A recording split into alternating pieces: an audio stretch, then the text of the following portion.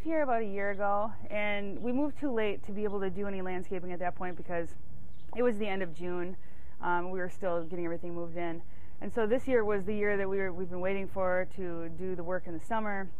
And, you know, I was looking for a landscaper, and we really don't have a lot of connections out here, so we didn't know where to start. And my husband went and got some referrals, and we had some people out, and I wasn't real happy with the response time. It seemed to be like I was waiting forever for anybody to get back to me, and it also wasn't as professional as what I expected. So then when I went online, I was really looking for somebody who would be professional, who had a designer involved. I went to school myself for interior design, so I understand the importance of having a designer. And, you know, we found Rooney Landscaping, and they were working with John, and John's very professional, and the online reviews were good, and I watched a little testimonial, and I thought, you know, this looks like a pretty good outfit. So I gave him a call, and he came out, and they were prompt, and I thought we had a really good start.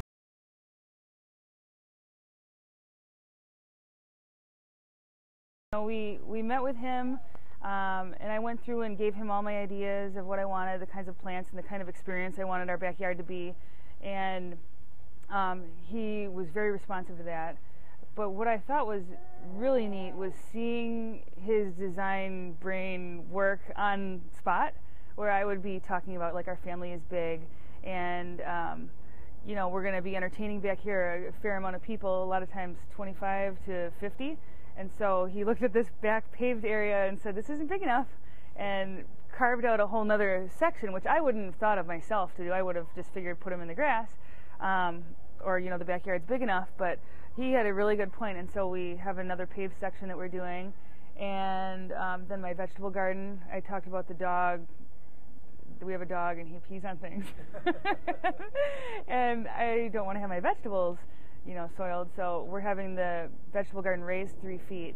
And then he thought of the idea of putting a lattice above that to act as a, you know, something that the plants can climb on, like the pole beans and the nasturtium and stuff, and using the garage, which isn't going to go anywhere, as a backdrop, which is a way to incorporate something that's not going to move and we have to deal with anyways. And I thought, you know, it was really some genius design work.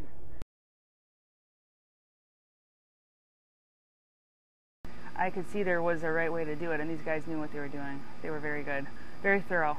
And they had all their big tools here and machines, and it was neat. My son was very interested in it.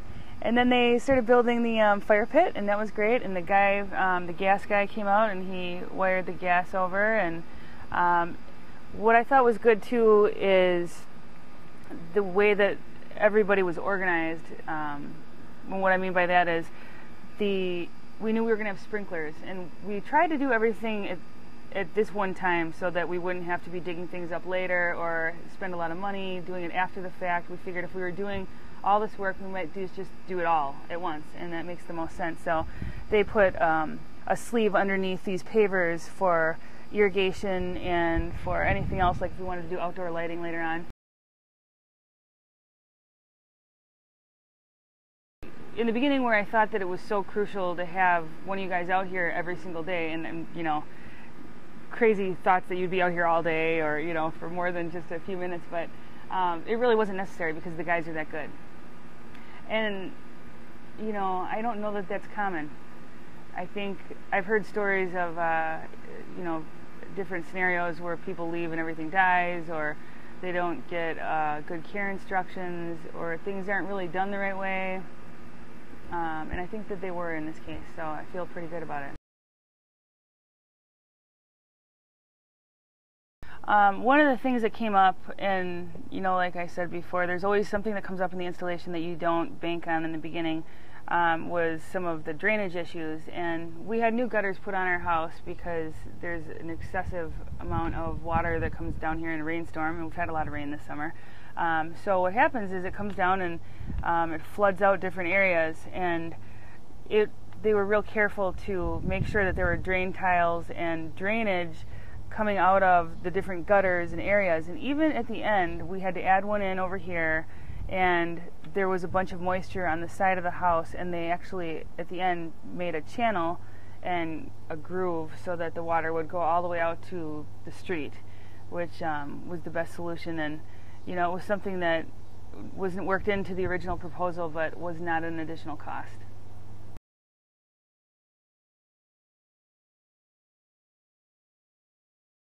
Well, when it comes to Rooney Landscape, I would say it's definitely a turnkey operation where it's a full-service production. You have the designer, you have the owner, everybody's involved, the individual groups of people who specialize in their services.